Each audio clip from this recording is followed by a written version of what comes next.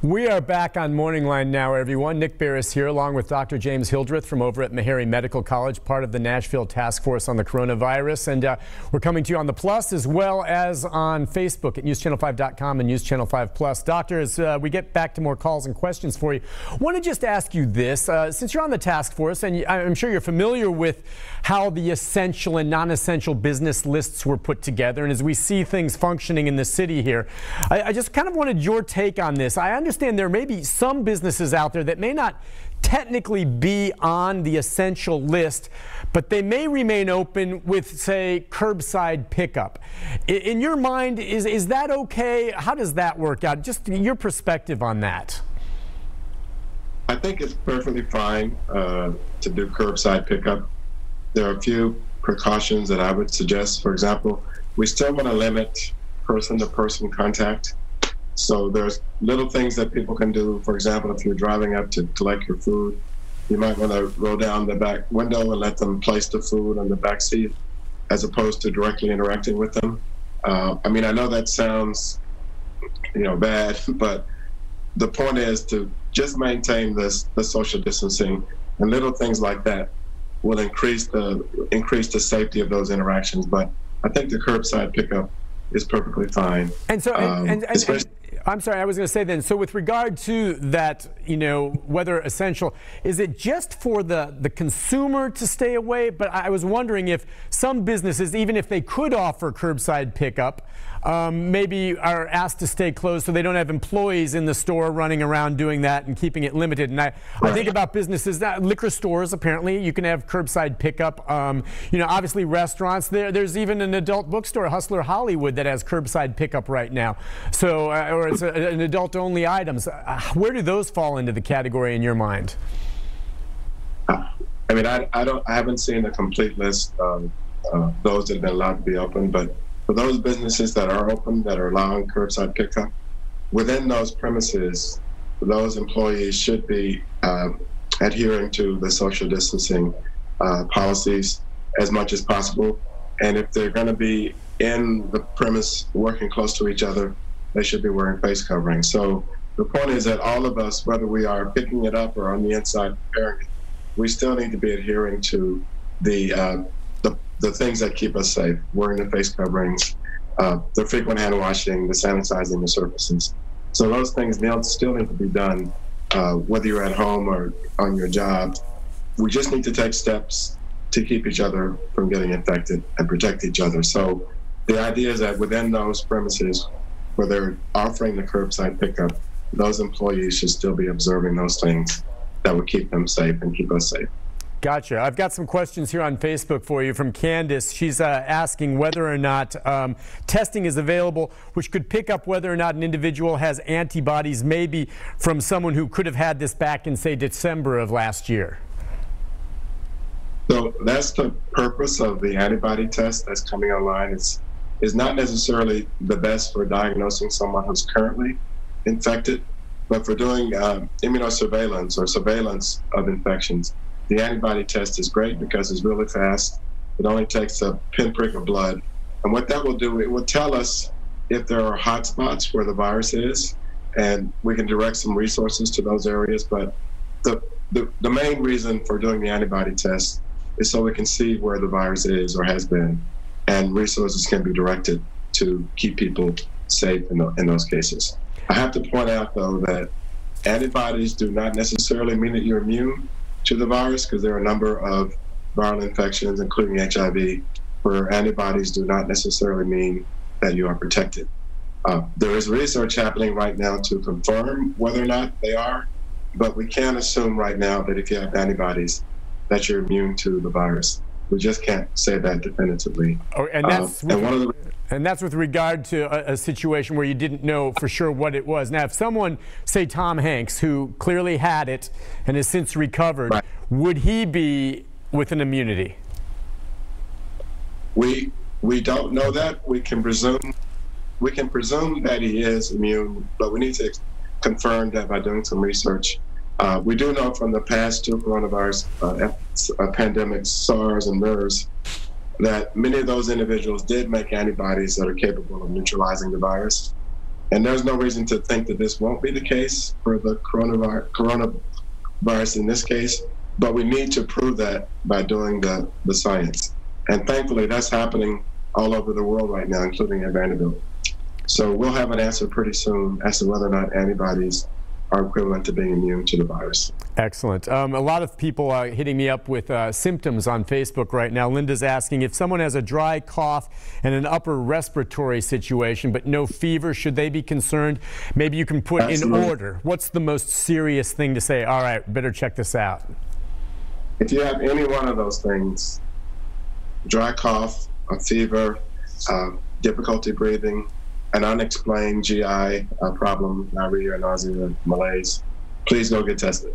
Okay, good. You don't have to have all of those things, right? Yeah. We now know that you don't need all of those things. In fact, there are many people who have no symptoms at all, like George Stephanopoulos from ABC, whatever network he's on. He had the virus with no symptoms. And I know from some papers published in South Korea, they had a large number of individuals who were positive who never developed symptoms whatsoever. So you don't have to have the whole set of symptoms. If you have any one of those things, fever that you can't explain, difficulty breathing, dry cough, lose your sense of smell or taste, or GI problems, please get tested. I want to ask you your just take on what we're hearing from the president and from some other governors, and looking at certain states maybe where the cases are lower, that there's actually some talk already of maybe as soon as the end of this month kind of trying in some areas to get back to business as usual, and others are saying, look, the biggest worry here is if we let our guard down, this thing comes back with a rage. I mean, what about balancing? And we understand the economic impact and the people suffering out of work, and the sympathies are there, of course, with, you know, doing what's medically best. Well, from my perspective, if we were to go back to normal or take our foot off the gas pedal for the things we're doing at the end of the month or even at the end of May, that would be a terrible mistake. We have to do this in a way that's guided by the science, and the widespread testing is going to be very helpful, because then we'll know the degree of penetrance of the virus in the population, and we'll also have some sense of what we refer to as herd immunity. Herd immunity is when enough of the people in the population are immune that the virus can't race through the population anymore, because the likelihood of finding someone who's not immune goes way, way down. We're not even close to being there. Keep in mind that there are like 330 or 340 million Americans in this country, and only about 700,000 or so have been infected. And that's less than half of 1%. And what that means is that the level of immunity we have as a population is extremely low. So if we go back to letting people interact the way they normally do, what's going to happen is exactly what happened in the first place. We'll have this big surge of cases, and unfortunately many people will die. We certainly don't want that. So we need to be guided by what the science will tell us. And part of what we're going to be doing is the widespread testing will tell us just how much the virus has penetrated into the population. And that can actually guide us as we make decisions about which businesses can resume.